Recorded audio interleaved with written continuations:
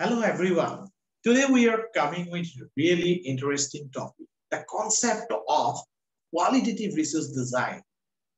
We know that whenever we are having more and more collection of the data, we are doing that data collection in a sense that the data will play the role. Then we are working with the quantitative research. But in some cases that we have to go in depth study, that is in social sciences. Here I have mentioned like psychology, sociology, anthropology. They're always having the interest to study the human behavior, the social world always comprising of, we know that human being. So sometimes we have to understand their behavior. If sometimes we are having question that why it is happening, how it is happening, then of course we cannot say it only by giving the data, only by saying as a yes or no. Therefore, I'm pretty much sure that first we have to understand the concept of qualitative research. It will be one series of lectures. I have received more and more requests from your side. Of course, we will show you how you can collect the qualitative data, how it is descriptive in nature, how you can go for sampling, okay, how qualitative sampling is different from the quantitative sampling, how we can analyze our qualitative data.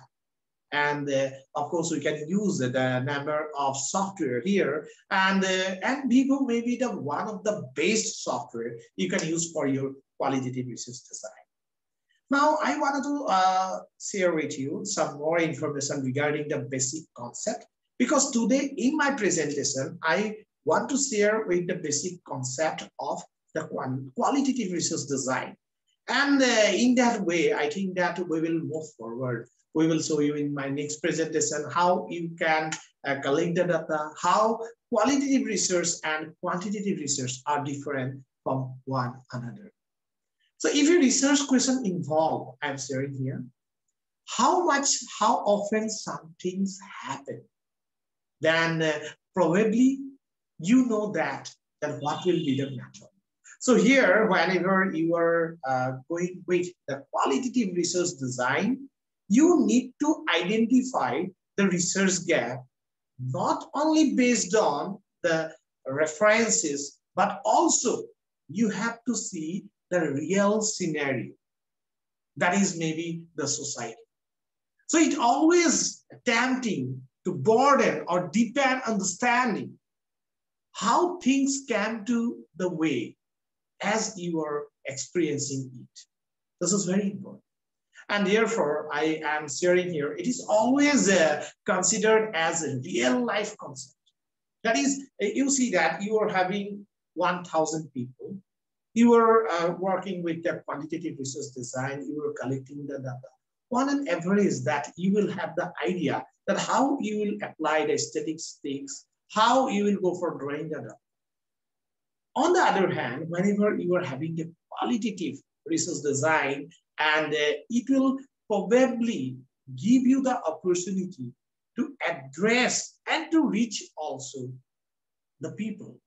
The researcher himself or herself being the instrument here. This is very interesting point. Whatever the method that you will use, I will also discuss the numbers of method regarding the qualitative research design. But fact is that whatever the method you will use, but very important point is that you will reach the individual. It may be say interview method. It may be the observation method. In interview, you are going with one person and it is open-ended most of the time. You are not giving restriction to the person that you will say with some scale. Say in quantitative research, you are having A, B, C, D, E, some options. But here, it's descriptive in nature. You are going with the observational method. Then you may be the part of that particular group. So that will be wonderful to discuss with you all of the different process, all of the data collection method, then thereafter the sampling and analysis. So keeps going on with my channel research, and I will be back to you with more and more videos. I hope that today I'm sharing the concept of the qualitative research design, and it will help our young researcher for their research and innovation. If you are doing your PhD or you are preparing for your national eligibility test, then definitely all these lectures will be helpful for you. Thank you, and please subscribe to my channel. I will be back to you with my more and more videos. Thank you, everyone.